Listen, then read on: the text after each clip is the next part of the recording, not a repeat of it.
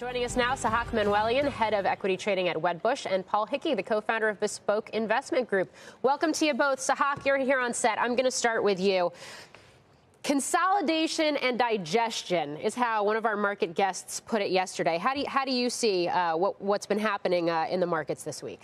Yeah, a very big, robust rally last week. This week, we've seen some tapering off, some consolidation, maybe a little bit of a retracement, but really the underlying technical backdrop to stocks right here in pretty good footing. We've had very strong upside momentum. You can take a look at the 14-day RSI oscillator. Stocks want to go higher, and things feel okay, I think, in terms of the technical backdrop here. And you couple that with overbought.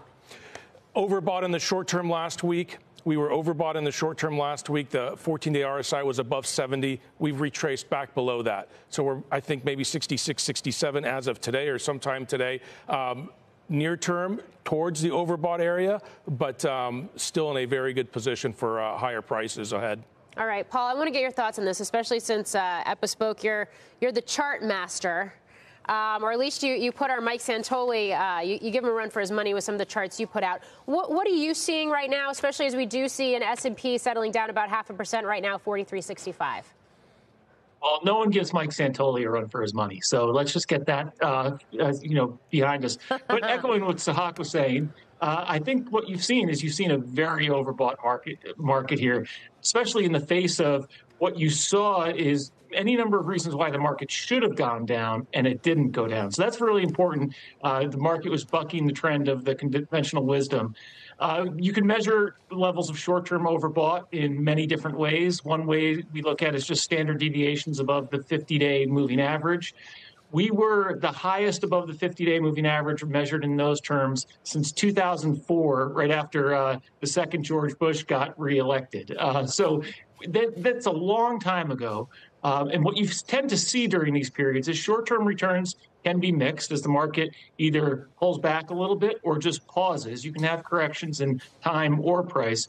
But when you've seen these really big upward thrusts in the market, what you have seen is longer term, going out 6, 12 months, you've seen better than average returns. So, I mean, I think, we're flat now over the last week in the market, so we're sort of digesting these gains. But over the long term, this strong demand for stocks is an encouraging signal. Okay, well, so Sahak, if we're lucky enough at home or smart enough to have been invested over the period up to now, I guess the question is, what do you do next? So how should we think about international exposure in this market, whether it's from U.S.-based multinationals that might have exposure in certain geographies, or even from companies that are based, say, in China or in India?